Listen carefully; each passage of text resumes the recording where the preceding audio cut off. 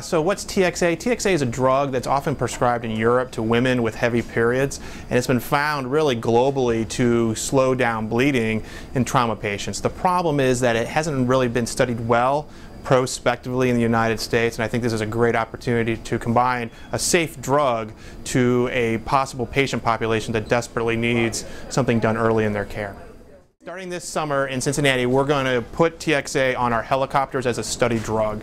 And the idea is that there's a question whether or not TXA does have an indication for traumatic brain injury, number one, and if it does, what's the right dose? So there are going to be 3 arms in the study, one getting a lot of TXA up front, the second arm getting 1 gram of TXA and then a 2nd gram in the hospital, and in the 3rd arm they're getting placebo. So again, it's a good study to decide whether or not TXA works, but more importantly, if it does work, what's the right dose? And I think that's the big question that people are trying to address in the United States.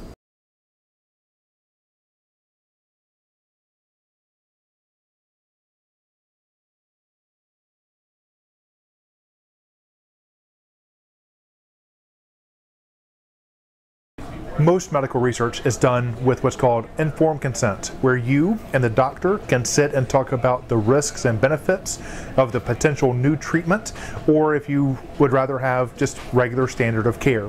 But sometimes in an emergency, the time that it takes to do informed consent could actually harm you. So there's a set of guidelines from the FDA called Exception from Informed Consent that in life-threatening situations, research can happen without the direct informed consent.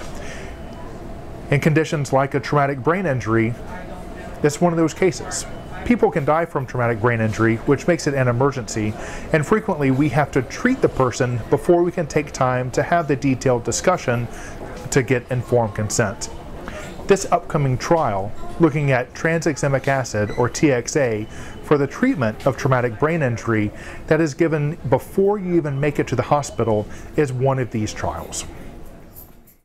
We have done studies like this in our area before for people who have suffered big blood loss from trauma or suffering from really bad seizures, and a previous trial of traumatic brain injury patients.